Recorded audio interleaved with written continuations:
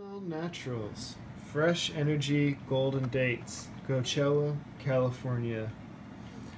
These weigh 12 ounces or 340 grams, grown in California, gluten-free, non-GMO. Okay, now these are, I believe, were manufactured in 2017, so these are fairly recent dates. Just 4 years old, almost. Now, the thing with dates is that they're meant to last forever. They're sort of nature's all-natural MRE, if you will, a good emergency source of food. And as you can see, we'll flip it around. We'll take a look at the nutritional ingredients here. Calories, 120 per serving. Serving is just, I don't know, a date or two. Now, they don't have a lot of iron, but they do have a lot of fiber, as you can see here. 14% per date, and a lot of potassium, which is really important when you're on the run. Now, I believe my brother found these in the back of a truck in Fort Bend. Their expiration date is pretty recent. It's just this year. 2/4/20, so February 4th, 2020. Still less than a year old. That's fresh to me. Now let's take a look at these, shall we? Alright, I'm going to take this lid off. Let's just make sure. I don't think I need a mask. Okay, now. So what do we got? Oh, there's 4. That's like a whole meal. Let's take a look. Hey Onyx, do you want one too? They're pretty good. As you can see here, they look like good, fresh dates. It's not like they've aged at all, really. There's a protective coating on the outside. And let's have a taste. They're chewy. Firm. And there's a nut in there. You can eat that if you need more energy. I don't recommend it. It's not actually edible by humans. But you can eat it, it'll fill you up. The texture is full of notes of caramel. You got some honey. Not bad. A little crunchy. I'm not used to a crunch with my dates, but they're pretty good. These are dates and not figs, right? Figs become dates. I'm not really sure. I just eat food that's expired. Okay.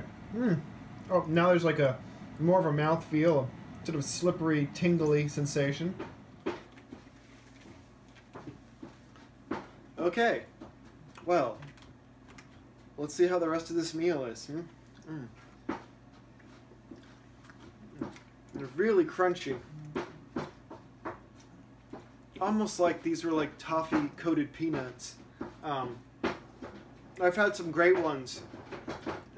There's a guy, Dump Truck Diver 69, sends me lots of good expired food. Look, scratchy. These are interesting because they have a lot of expired parts, but they're still good. Dump Truck Diver 69 has let me know that sometimes when food isn't edible, that's just because you're not chewing enough. You introduce enough spit, you can eat almost anything.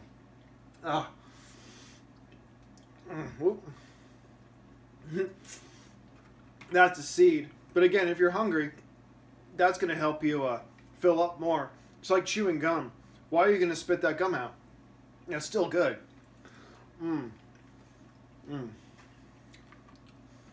Okay. This is probably one of the best meals I've ever had. Just really solid. The scratchy parts really help you appreciate the parts that still have moisture. And again, these notes of honey and some sort of like a sort of flavor. I don't know. It's like when your dad drinks coffee, you know, and he talks right directly to you. It's sort of that flavor. Really familiar flavor. I like it. One more. I gotta say, the best part about eating these expired rations, like the stuff that my brother gets when he's on the road as a truck driver, we've always had a complicated relationship. He said that he was going to try and kill me, but that was when we were kids. He found out that I love eating expired food, and he sends me expired food from all over the country. He's not Dump Truck Diver 69, that's a different guy. My brother's handle is Pontiac Fiero Lover 78. Oh.